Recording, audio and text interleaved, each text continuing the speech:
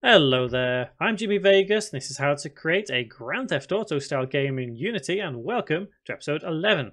So in this tutorial we're going to take a look at bringing our gun model. We're going to deal a little bit more with animation, we're going to add in another camera, and we're going to deal with subtitles a bit more and some voiceover. So we've got a lot to cram into this tutorial. Don't forget, click the subscribe button, click the bell icon as well, stay up to date with every tutorial in this series. And with that in mind, let's get to work. So let's go into our objects folder and let's bring in a gun model that we're going to bring over here, because this guy is going to be pointing a gun at the guy in the chair. So drag and drop this gun model you can get on the website for free. Head over there, downloads and assets, GTA series, and tutorial number 11. So if we go into the gun folder and bring in this gun somewhere around here, it is pretty large, but we can just reduce the size to fit the scene properly. So we need to place this gun in a relatively decent position near where this guy is going to be holding. So what do we need to do now? Well, we need to deal with another animation for this guy to get him into a pose where we can actually be aiming the gun. So to do that, if we click on him and click on idle here, and we have a couple of different things. So we have right here, fire one pistol. So let's take that animation out of there. So hold control, press D. And let's have wrap mode as once, because we don't want this to be repeated. We just want him to point the gun. That's all we want at the moment. So we only want the animation to occur once. So when we've done that, drag and drop onto our guy right here. And it's Contract Killer 2, remember? So drag and drop. And that'll make it the default animation, which means that this guy, by the time we look at him with a second camera, will now be pointing his gun towards this guy in the chair. So we just need to realign this gun a little bit so it's actually in the right place. So it's a case of bringing it roughly to the right position. And we can actually do that by pressing play. And then clicking on our scene view again. And we can see roughly where he's going to be holding the gun. So we could move it into position. And all we really need to do is play around with the settings here a little bit. Maybe get it just the right place. So it looks like it needs to go up just a little bit. And needs to go forward just a little bit as well. So you would just need to get that position of the gun just right, so he is holding it. And then you just need to make a note of whatever the position is right here. And then when you stop, you just need to put the gun in that position. So it was about 3.1, 1.638, not 11. 1, and on the Z we have 2.442. I think should do it. So you can see the gun is hovering, but I've said it every tutorial so far. I think what the camera doesn't see doesn't matter. So I'm going to save that right there. Just make sure that gun is in the right place. I'm not going to change it or anything, but I may tidy up the hierarchy soon enough because it is a little bit messy, but we will be doing that before we finish this scene. So if we create a third camera now, we're going to be able to change our camera to actually be looking at this gun while he's pointing it. And the idea is, if you've not already guessed, we're hiding this guy's face as much as possible, just to give it a little bit of extra oomph to the game. So let's take this whole scene section of the scene right here and create a camera. So game object, camera. And let's rotate to -90. And we need to make sure that we're looking at roughly this area here with the guy pointing his gun. So I'm going to have the camera about there. And what we're going to do now is change the field of view. What the field of view does with the camera is it effectively gives it the ability to zoom in and out of where you're looking. Obviously, a larger field of view, you can see more from the camera. A lower field of view, you would see less from the camera. So if we look at this now, we can see that the field of view on the camera preview right here appears to be fairly decent. If we just move it up a touch, we may need to test out how this looks. And to test it, what I'm going to do is I'm going to turn off the first camera, so as this camera right here becomes the default camera. And we should be able to see how this is going to look. So I think what I want to do is probably bring the camera back a bit and rotate it that way just a bit. and see how it looks now.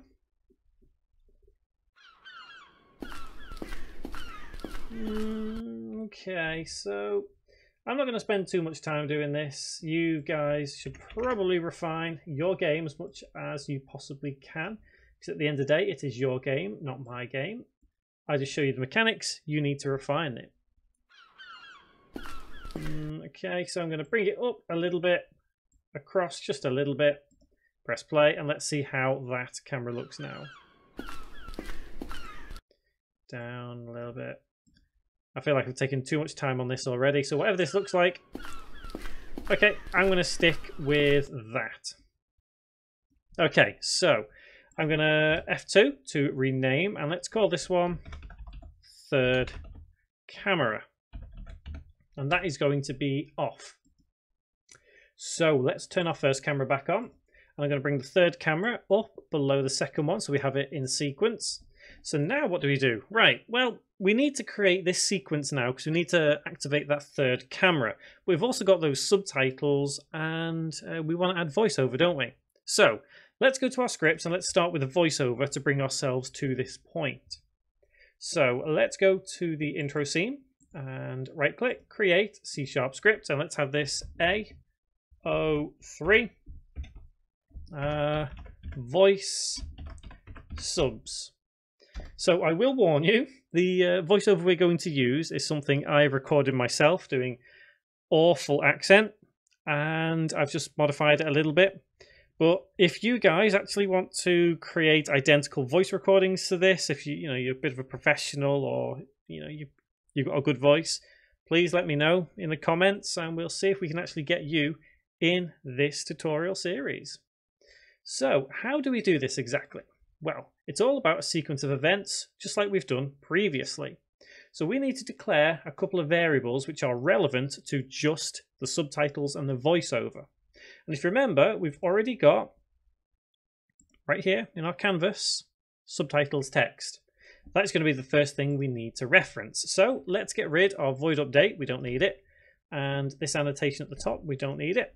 And let's go public game object sub text. And at the same time, I'm only going to add in 2 voice lines to this because we're going to add more in as we get further on. But they're going to be public audio source, and we'll call it voice line 01, and public audio source voice line 02 semicolon. Now I've just called these something simple like that. You can actually call them whatever you want. You can call them something more relevant, which is probably actually a good idea. So let's start the sequence of events. Enumerator. Let's have intro subs. Open close bracket, open curly bracket. So basically we need to time ourselves now how far until we display that first voiceover and subtitle. And it's going to be relative to this cam switch right here. So we're going to turn this on after 5 seconds, cam switch, and yep, so we read that. So 7 seconds, and let's go to move. And is that the one? Nope, that's to move our character, isn't it? Yeah. Okay, so we're going to wait for 8 seconds, I think, and then we will display our first line. So on here, yield, return, new, wait for seconds, open brackets, 8, semicolon. And at this point, we're going to have sub text dot set active true. And because we're going to be dealing with changing what those subtitles say, we need to declare that in the namespace using Unity engine dot UI semicolon.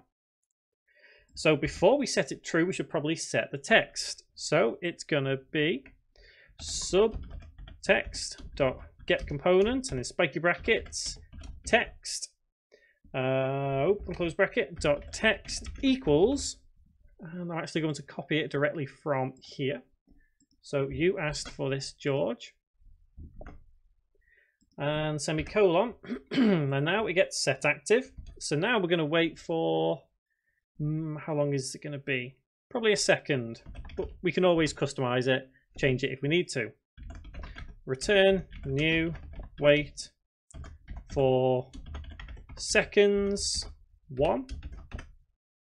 And after 1 second, we set the subtext to blank. So effectively removing any subtitles. At that point, what we'll do is wait for, gosh, what's the next line going to be? What should we have as the next line? I did kind of plan this out.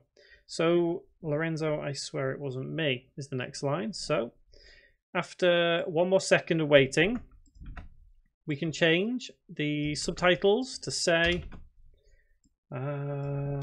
Lorenzo, I swear it wasn't me. And that'll display for probably about 1.5 seconds. So wait for seconds 1.5 F, because it's a float, obviously. And after that, set it back to blank. So we've got the text in place. Now what we need to do is actually have the voice play.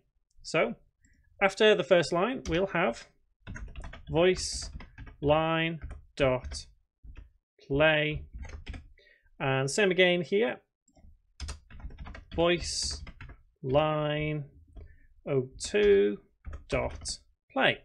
So it's a case of just aligning your subtitles with your audio. That's all it is. And in void start, we need to start coroutine and then the name of our coroutine, which is intro subs, and save. So you can see what's happening here now is we're waiting until we pan to that second camera and then we start playing what we have. But what we're also going to do is switch to that third camera, I should say, which can be done via, hang on, it's just, there we go, just compiling there. It can be done via our cam switch. So after 2 seconds, we set the credits on, which is fine. After that, we set the second cam on, first camera off. So after another probably 6 seconds, we're going to set the third camera on, which means at the top, public, game, object, third cam, semicolon, and that means third cam dot set active true. In fact, maybe I should do it less than that. 6 seconds seems a bit long. I'm thinking maybe 4. So we set camera active. That means set the second cam dot set active false and save that script. So we just need to set all this up now. So we need to initially go to our sequence holder here and add in the third cam, which is that one right there. Let's add our voiceover. So what I'm going to do is just drag and drop this script over here in the inspector panel. It's another way of adding a component. So subtext is going to be our subtitles text, and I'm going to turn it off to start with. Next, we need to add in that voiceover. So let's go to our audio folder, right click, create folder, and we'll have this as voice. And in here, we'll create another folder, and we'll just call this 01 intro. So just to say, first scene, the intro. And I'm going to bring in these 2 lines. So we're going to hear my voice modified, doing awful accents now. And I'm going to add these to an audio source file right here, roughly where the camera is. So game object, create empty. And it's pretty much in the right place. And I'm going to F2 and rename audio voice. So within here, we have some more empty game objects, and the first one is this one. Rename line 01 and turn off play on awake, because we only want to call it when we refer to the script. So next, hold Control, press D to duplicate, rename it to line 2. Oops, if I can actually get my mouse skills better.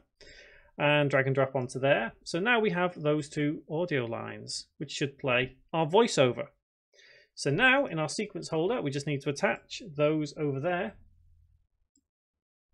And let's save our scene and press play. And fingers crossed, this plays out quite nicely.